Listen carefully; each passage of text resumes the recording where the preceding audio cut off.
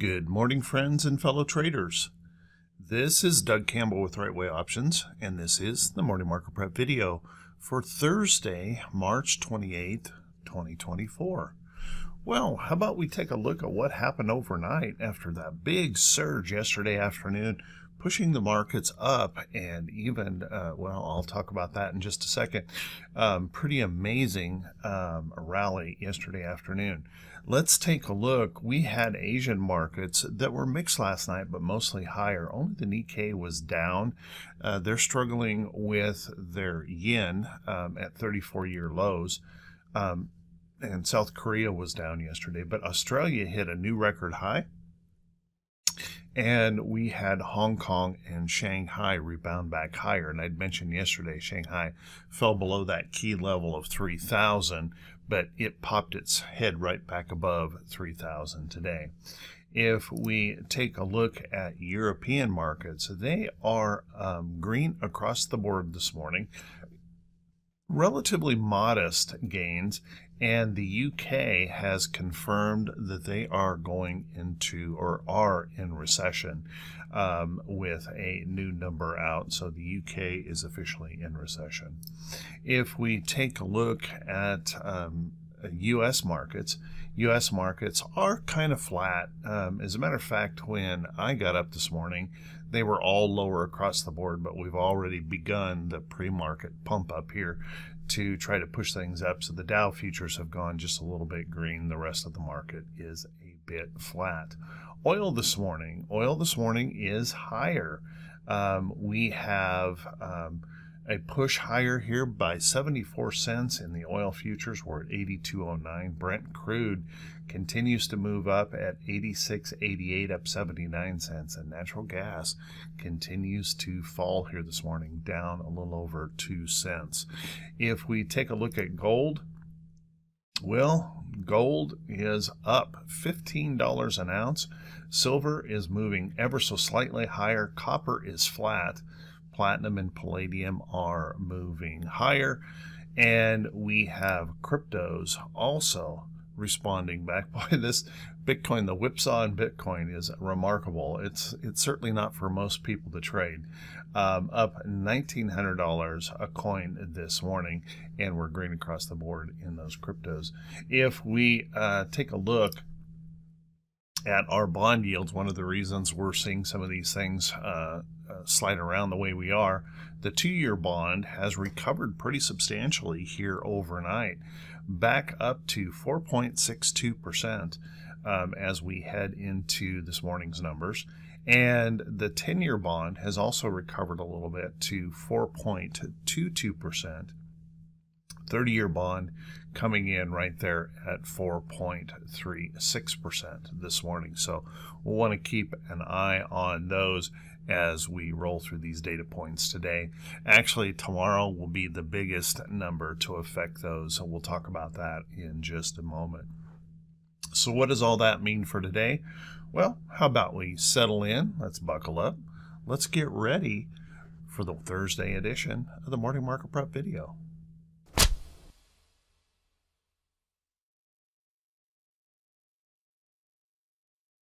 Good morning once again, everyone, and thank you so much for being here. I very much appreciate it.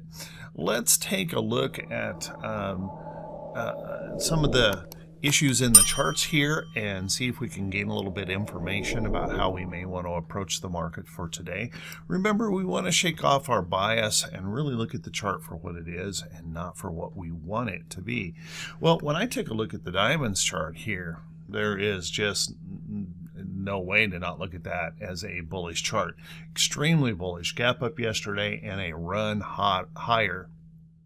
What's interesting is that the Dow futures are way ahead of the Dow. We closed the Dow yesterday at, let me look here. Where we at? We closed the Dow yesterday at 39,760, and our Dow futures at the moment are at 40,143. If you take a look that's a big stretch above the Dow. So they really are trying to will the Dow up here to the $40,000 mark, and I think there's every reason to believe we're going to reach that. Now, I don't know if we'll do it today based on the data, but they are pulling everything they've got to push this hard to the upside. Now, one of the reasons we probably saw such a big move yesterday is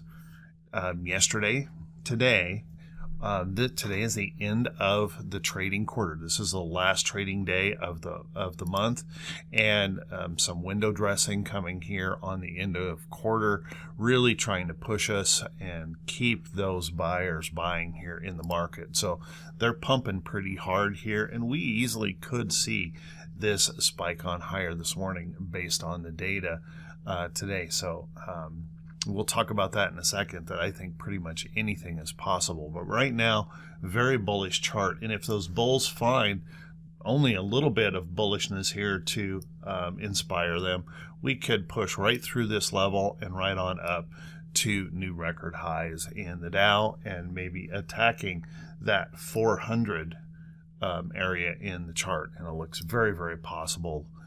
After that, well, we'll see. Big round numbers in the market tend to be natural barriers, so watch carefully for that possibility. Now, if the bears were to find some reason to attack here this morning in the data, maybe a pushback here first to test the low of that candle, that would bring us back down about halfway through this candle and could raise a little bit of concern. If we went on further lower, that's going to bring us maybe back down to the lower side of that candle. And the concern at that point would be, would we fill this gap and come all the way back down to this trend? Now, breaking that, we've got a nice support under here, and it would have to take some pretty good bearish push here to get us down into that area of the chart. So don't see that in the cards here just yet.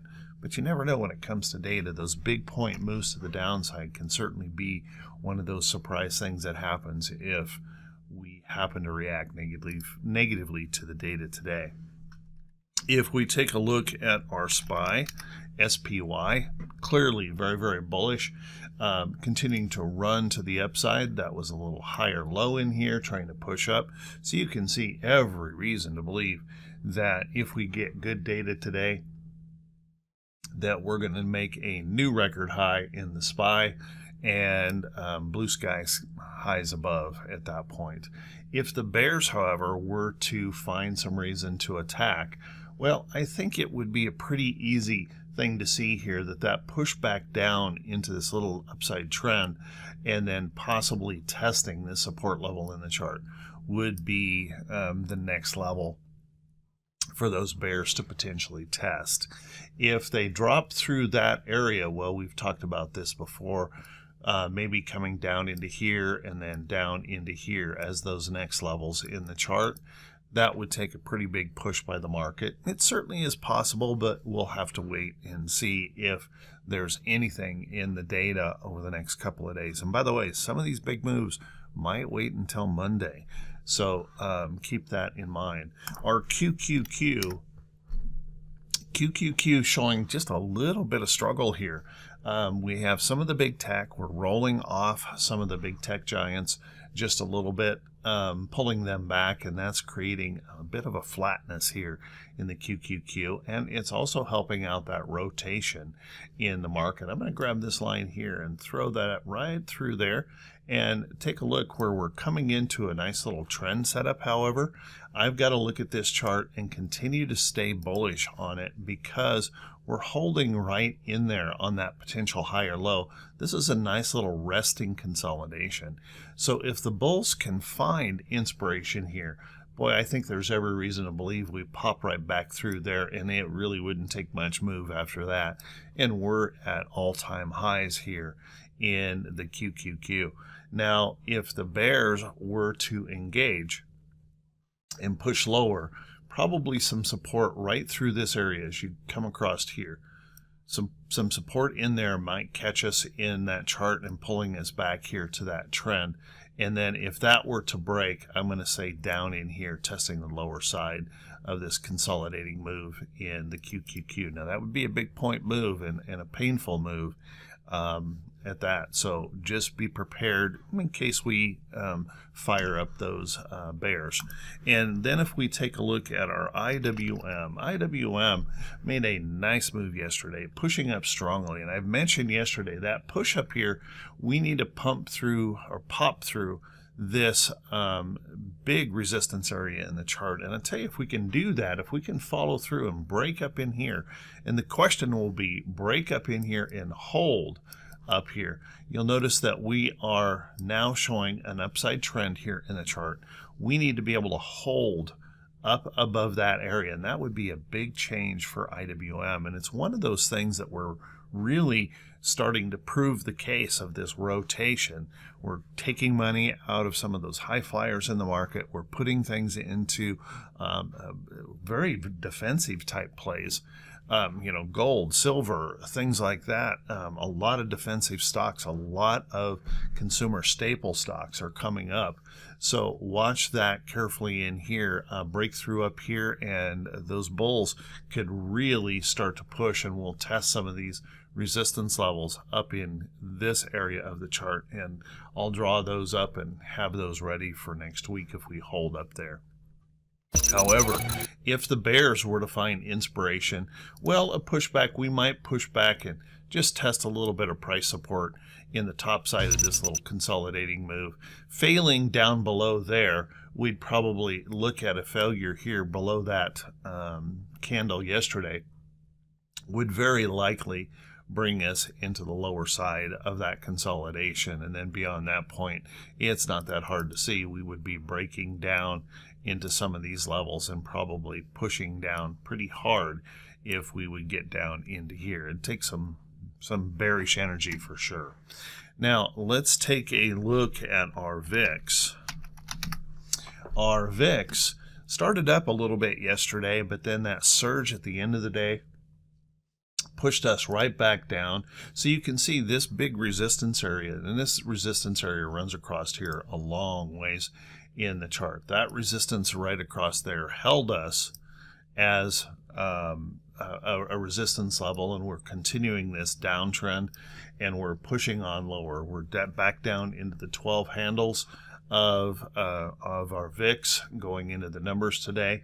And notice we've got a big area of price support right in here, and I think if the bulls are inspired today, every reason to believe that we could push on down through here, and we're going to start reaching some very complacent areas here in the market. That's when the market kind of believes that we can never go down. It's all up. It's never going to go down it again. And that usually is when you really want to start getting nervous, because when the market believes it can't go down, that's when, in my experience, my history in the market, that's when it really can go down. So watch carefully. What it means is everyone's in, and if we start to hint of a downside move, everyone runs for the door at the same time, trying to bail to protect capital. So watch that carefully. And then if we take a look at our T20s, our T2122 up here in the, I better change that to the daily, up here in the bearish reversal zone on that big stretch, push us up very, very strongly here into that bearish reversal zone. So it means that if we can find bullish data today and we can push on up to maybe test that 40,000, just note that we cannot take this past 100. There's just no way. 100% of the stocks moving up, it would be kind of extreme in the market. So we're already at showing some pretty extremes here in the market. So the 4-week new high, new low up here around 95%, in that we can push on higher if we find that bullish data. But just please keep in mind, if the bears were to engage, and I'm not suggesting they will, but if they were to engage here in the market, well, we have certainly opened up a big opportunity for them to attack if we have any reason for them to do so. So watch that carefully. And then if we take a look at our T2108, percentage of stocks above the 40-day moving average. Got to give that to the bulls.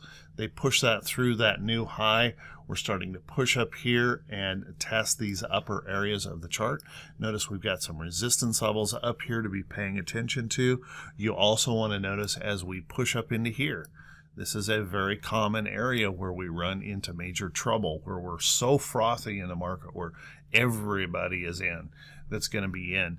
We run into trouble when that occurs. But right now, we're very, very bullish. The bulls are in control, pushing on through to the upside. No questions on that. T2107, same thing. T2107 pushing up very strongly yesterday. Big shove coming up here. We're testing some previous resistance levels in the chart here on T2107. Once again, we're reaching that area where that frothiness is coming into the market, and we could run into some troubles if the bears find reason to attack. But right now, bulls are clearly in control, continuing to push higher and higher and higher in the market. And I think 40,000 is a reasonable target to be looking at here over the next few trading days. If we take a look at our T2101, T2101 was actually pushing back yesterday morning.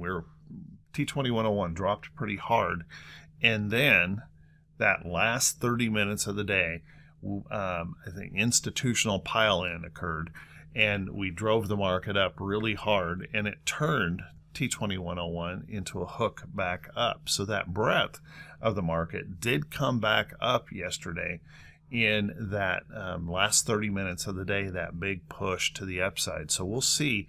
It's going to be interesting to see if we can follow through with that today with the pending data that we have coming our direction. Let's take a look at our economic calendar for today and see what we've got ahead of us. Well, first off, we're going to be dealing first thing this morning with the GDP number. Now, right now, GDP consensus is suggesting flat with last time. And anytime I see that, it makes me think that they don't know what's going to happen for sure, and so they're punting. But watching this closely, if we come in like this, the market's probably going to be really happy with it, at least be okay with it.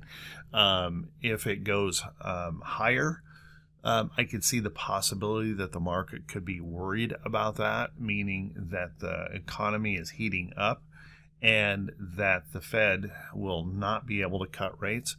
It's also possible if it were to drop, the market could have a reaction to that, and that could actually be a bullish reaction, saying that the market is weakening, the economy is weakening, the Fed is going to be moving forward with cutting rates. So keep an eye on that GDP number today.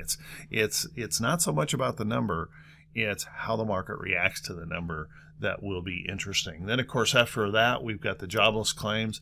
Jobless claims are expecting 213,000, a little creep up there in the claims. I continue to think one of these days we're going to get a big surprise in here. But so far, no, the jobs market maintaining lots of strength here overall.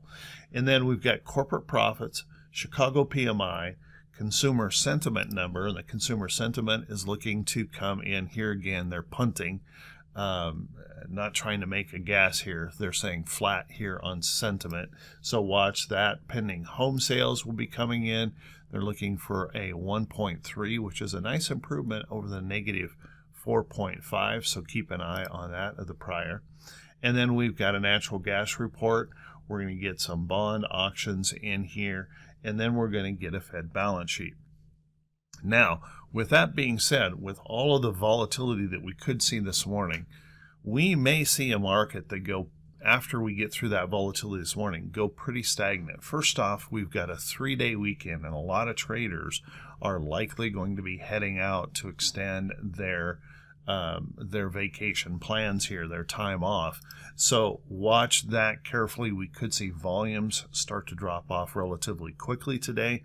And then the next thing that everyone's going to be thinking about, we've got some big data coming in here when the market's closed.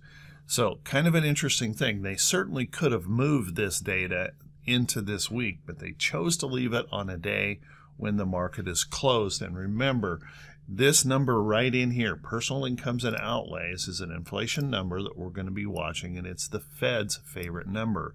Now, looking into how this is calculated, there is a pretty substantial calculation that comes from the PPI number, and we know our PPI number was hot last time, and if we start seeing this moving up, that again could dash those hopes of rate cuts and could have a negative effect on the market, and that would be on Monday.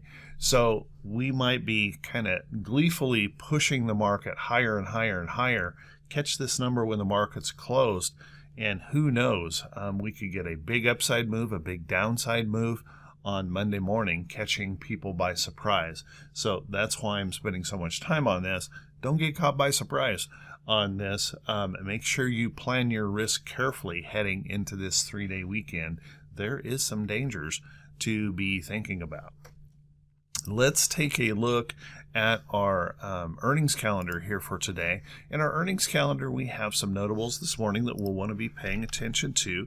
We've got WBA pushing up here this morning in the pre-market, but notice this guy has been, boy, it's been hated here for a long time, and maybe coming up out of this downtrend, it may be reaching a point where, hey, there's some value here. It's worth more breaking it apart and selling it off than what it's being traded for.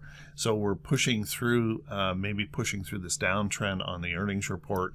Any hold of a higher low could set up an opportunity, but right now, watch that one carefully.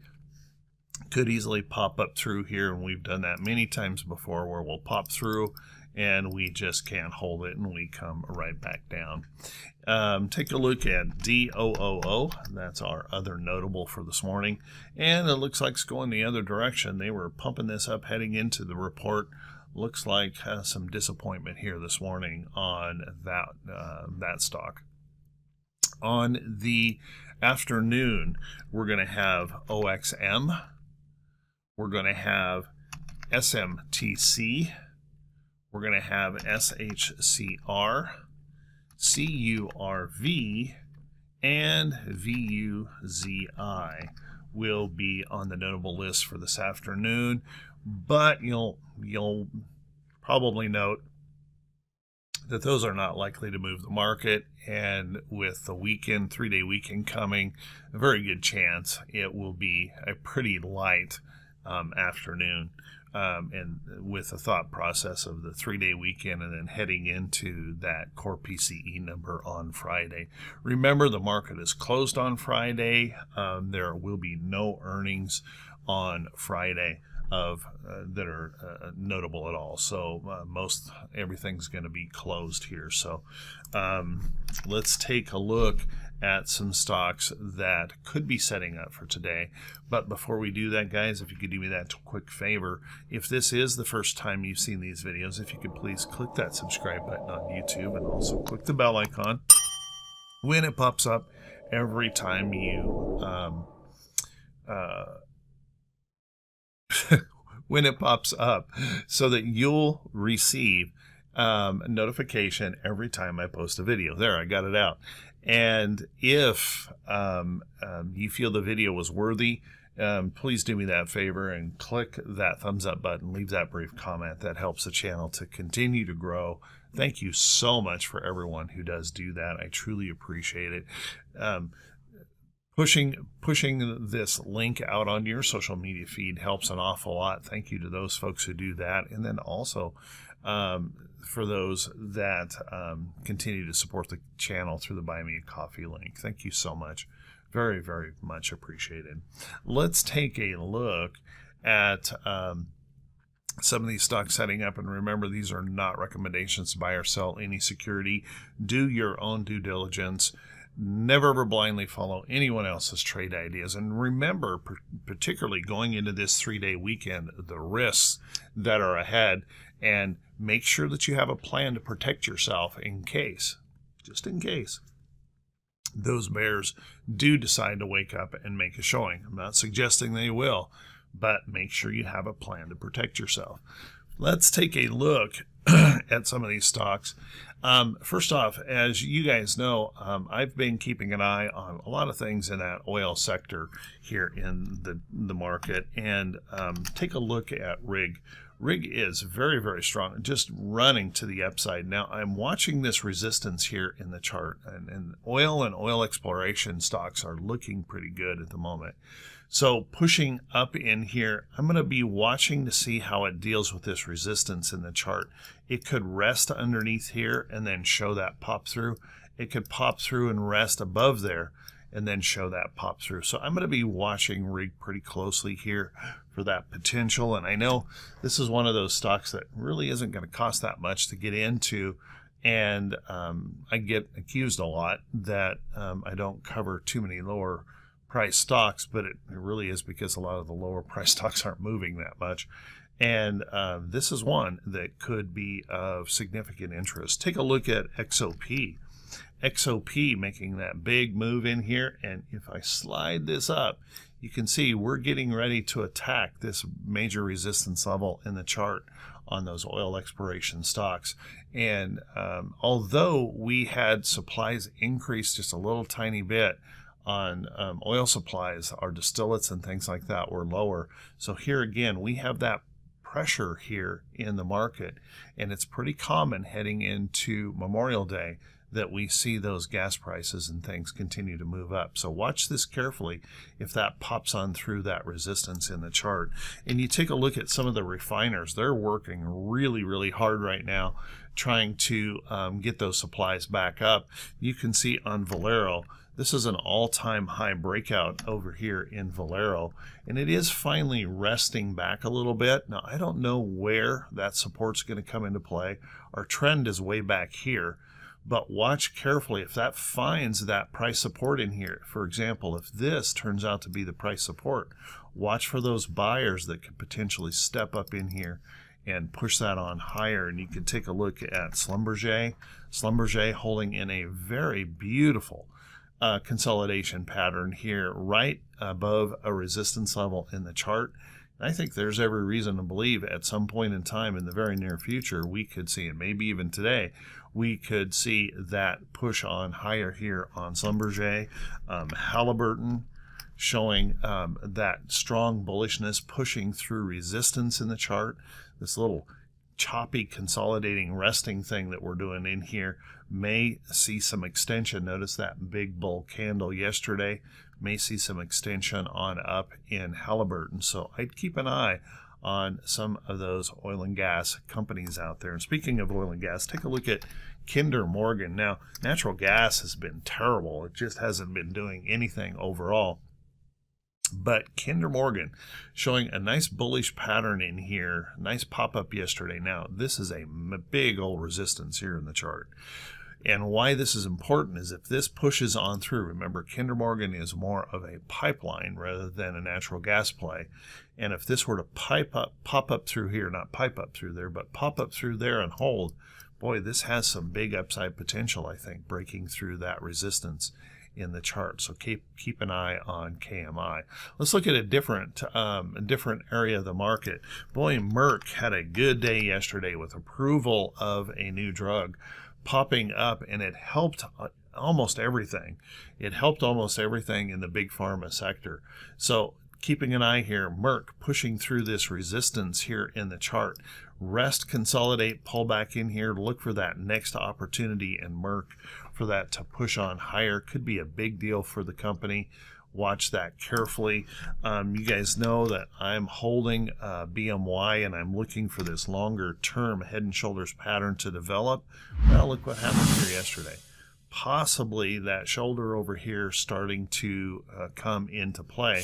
So watch that carefully here on that chart. If we can start breaking higher here in BMY, I'm going to be enjoying that. I do have a short against it as well.